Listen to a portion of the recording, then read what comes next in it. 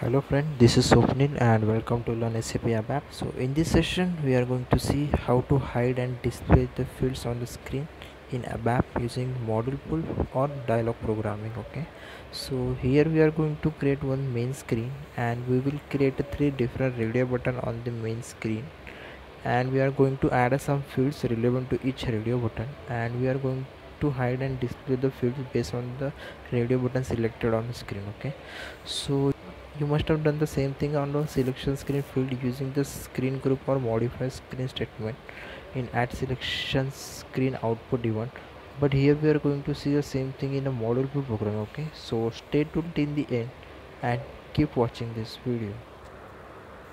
So I'm in my recipe. So in the last session, I had shown you how to use the status icon in model build programming. Okay, if you didn't watch the video, then click on the link given in the description. Okay, so today what we are going to do is we will just add a three button over here. First is personal detail, then communication detail, personal detail, address detail, and communication detail. And based on the radio button selection, we are going to hide the particular field. Okay, if the personal word detail button is selected, then we are going to display the employee ID, first name, last name, and rest of the field we are going to hide. And if you select the address detail, then we are going to display only country and city on screen, and rest of the field we are going to hide. And if we click on the communication detail, then we are going to display only email ID and Instagram only, and the rest of the thing we are going to hide. Okay, so how to do that? So let's go to the same program and we will modify the same program. Okay, so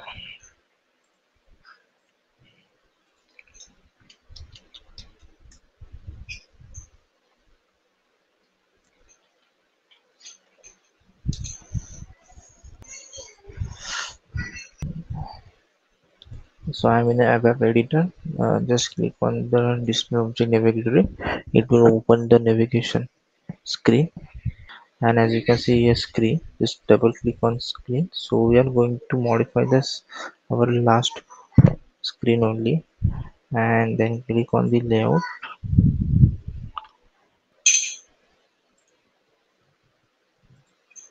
Okay, so I'm in a screen layout. Now what we are going to do, we will just add the radio button. We'll take the three radio button here, simply drag and drop, change the name as a red one, the name as a personal personal details. Then we'll take a radio button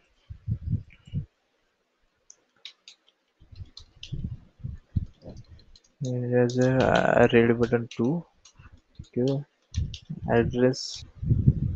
Okay, and we will take one more radio button, red 3. Here we will give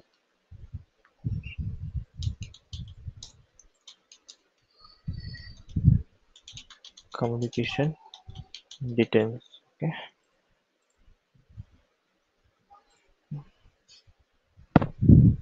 Okay, so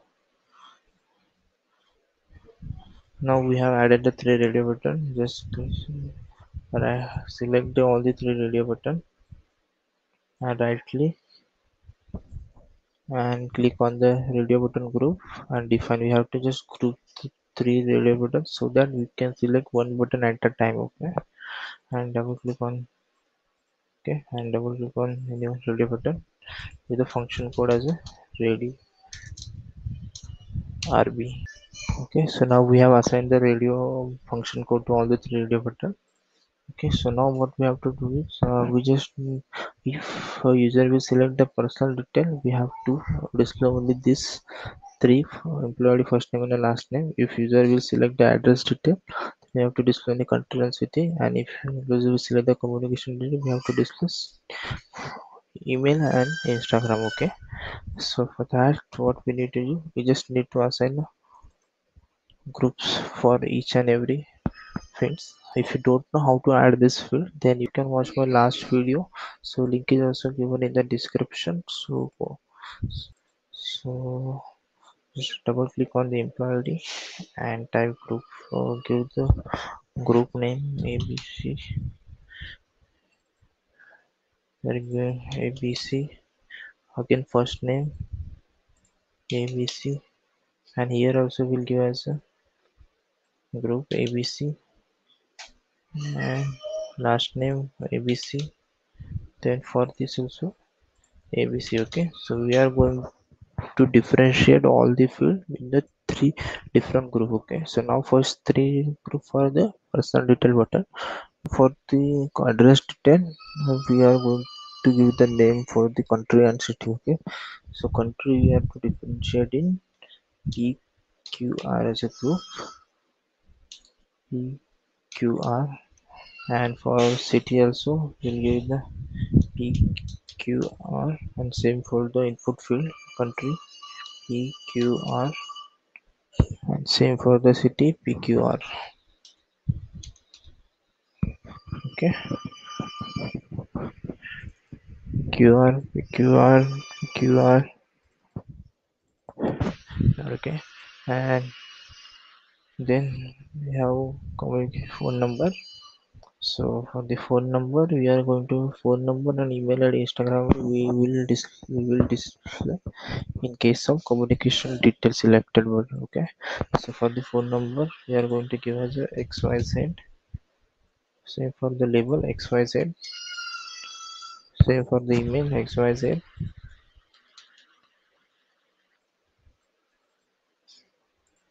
XYZ. Instagram XYZ, and also XYZ. Okay, okay, so we don't need of this validate phone number button. Okay, but as of now we will keep as it is. Okay, so okay, no problem, we will just remove this valid phone number button from here. Click and activate. Okay, now close. Okay, so now we have designed our screen. Now we need to select, now we have to define the variable for the radio button. Just double go to your program, and in the global declaration define the three radio button. The name we have to give the same as we had assigned the name for the radio button in screen layout, red 2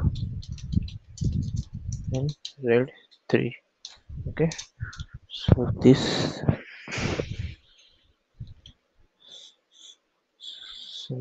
three radio buttons we have already defined in the selections in that screen layout. Okay, so can activate. Now again go to the screen. Okay, so here we have need to write one module in the process before output. So for this screen activity we'll write the module screen modification. Okay, just double click on screen modification, click on yes. Okay, so now here we have to write the logic. You have to implement the logic in order to hide and display the fields on the screen. Okay, so write if radio button 1 is equal to x. Okay, so equal to x, so in that case what we are, okay, so now here we have to loop at screen. Okay, loop at screen, and here if screen group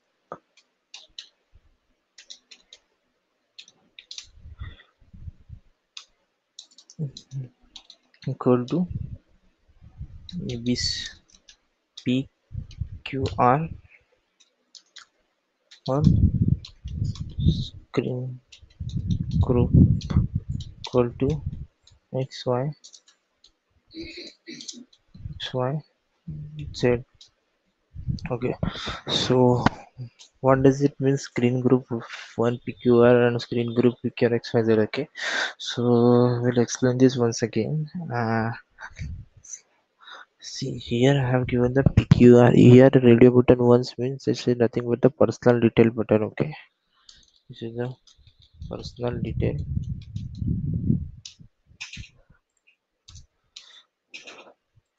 This is the personal detail button. Okay, if we are selecting personal detail button, so in that screens we are just hiding the other two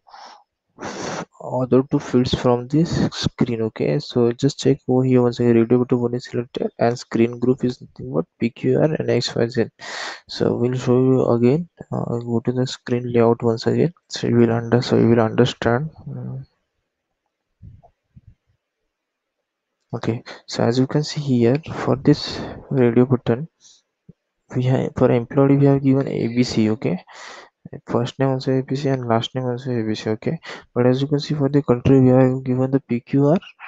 For city as a PQR and phone number XYZ and his name. Okay, so now what we are actually doing in the coding. So when we are selecting the personal detail, so we are hiding this country, city, phone number, email, XYZ. Okay, so that is the reason we have use over there PQR XYZ. Okay, so in case of address detail, we will use the PQ or we can use the ABC and XYZ, and in case of communication detail we are going to use ABC and PQR. Okay, so same thing I'm implementing over here. Okay, and our radio button one is nothing but the name we have given over here, and we want the same we have declared in a global declaration. Okay, so let's go to the editor.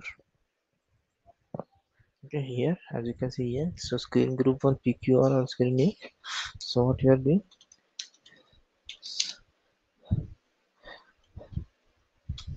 screen active is nothing but zero means we are hiding that particular fields. Okay, and we'll write modify screen. Okay, so we have to do the same thing for rest of for the radio button also. We write else if equal to x.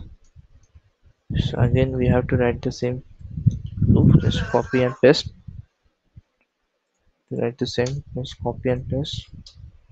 Radio button. Here for the PQR we are going to use ABC and XYZ. Okay, and for the third radio button,